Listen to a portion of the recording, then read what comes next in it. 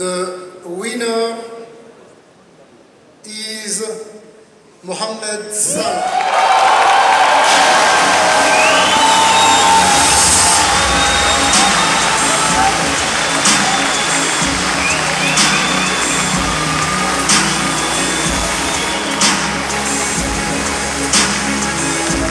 Congratulations to our CAF African Footballer of the Year, and congratulations to Salah for also be getting his award.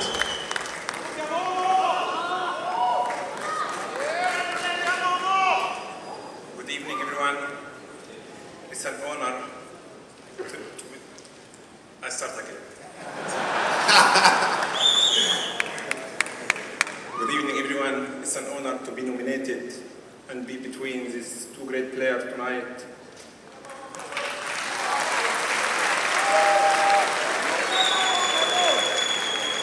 Winning this award is a dream come true. 2017 was unbelievable year for me. I had a fantastic time with the national team and with the team. It was an unbelievable moment. It was very difficult to explain the moment to qualify to the World Cup after 28 years and to had a great season with the club, with Rome and with Liverpool. I want to thank my family. I want to thank my family who has supported me all the time, and the people I work with, and everyone who made it happen tonight. For me, this award is a big award for me, as a feeling, a special moment for me in my career.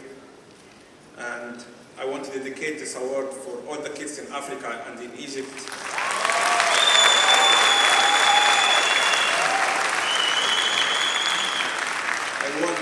I want to dedicate this award for all the children and the kids in Egypt and in Africa, and tell them never stop dreaming, never stop believing. Thank you very much.